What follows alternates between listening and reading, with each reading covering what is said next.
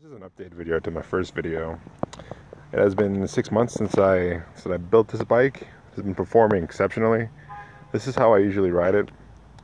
Put these bungee jump cords around it to keep it tight from wheeling around.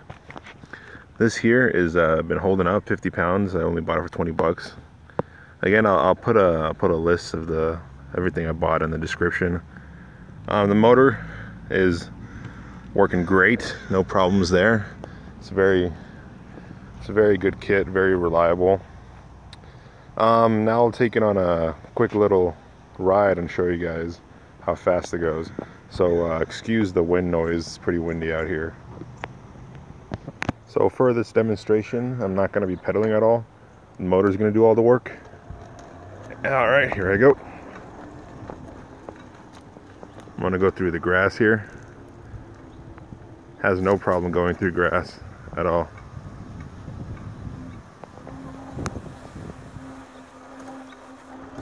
The odometer is off by like 10 miles per hour, but not much. It goes up to 30 miles plus, but it is off by 10 miles, so it'll go up to 40. I'm not sure how to adjust it. All right.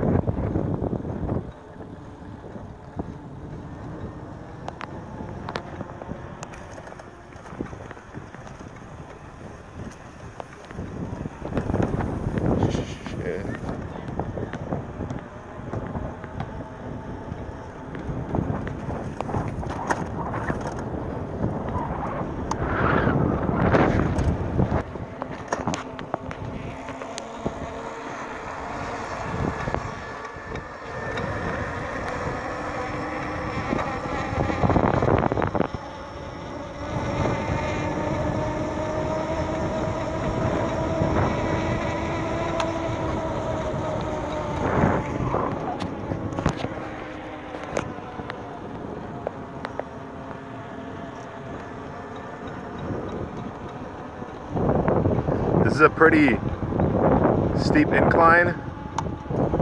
It really does well. Has no problem going up this. Alright.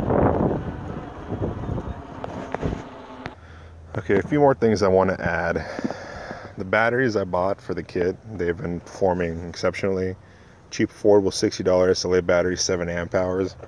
They give me about a few miles, but if you live locally and you're only traveling a short distance, they should suffice. You don't need to buy a $700 battery. So yeah, duct tape it, make sure the batteries are completely, they don't move. And I added, I don't know what that screwdriver is doing in there, that's weird. I added a little 2-inch wooden plank because this rear mount here that holds the batteries, it kind of sucks because it pokes. There's this little sharp thing here and this sharp one here that pokes out. See, ripped through the case. Now it's biting through it. So I put this wooden plank here to protect the batteries. So yeah, if you want to search for a different one that doesn't do that, but if you do buy this, make sure to put something underneath it so that the batteries are protected and it doesn't break the case of the batteries, because you don't want any leaking lead acid all over the place. It's very dangerous. And I'll just jump to how I charge it next. Another thing to be aware of is the clearance between the tire and what is above it. I just realized that the cord I was using was rubbing up against the tire, and this happened. And it happened again here. From where I biked here, completely tore this apart. Now this is completely unusable. Okay, so the charger I bought and included in the description is fairly straightforward. Take this 3-prong connector and just connect it to this 3-prong connector, and then this light turns red and it begins charging. A little fan inside turns on. Let me just go do that now.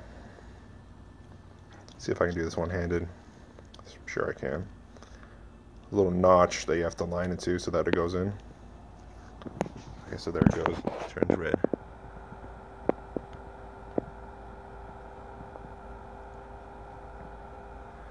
So I've had that since day one, and it's proven very reliable. And I only bought it for $20. I just keep it plugged in at all times.